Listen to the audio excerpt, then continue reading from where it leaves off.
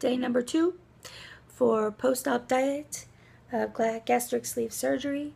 I don't know my weight right now. When I went into surgery, I was at 208, and I did gain a pound on the way here. Not sure why, but guys, it's day number 2. I'm feeling a whole lot better, and still a little bit of cramping in my shoulder from the gas and in the abdomen. I'm waiting for them to remove my drain.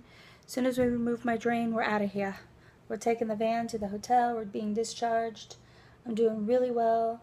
They gave me this thing called, you know, those little blower things after you get surgery. They're supposed to take a deep breath. Practicing and taking deep breaths, because sometimes your chest can be in pain. Other than that, well, I just got my bandages changed. They look good. Scarring looks good. The stitches are staying in well. No infection. I'm feeling really good. See the smile on her face? Yay, we got over the hard part.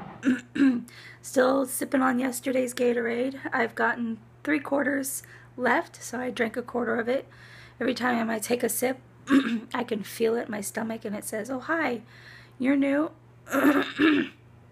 So, yeah, let's get going, guys. Today's a new day, and all those who are in the U.S., happy 4th of July. I know they don't celebrate it here, but happy 4th of July, guys. Hope you guys are having a wonderful weekend, and we'll see you guys all next time.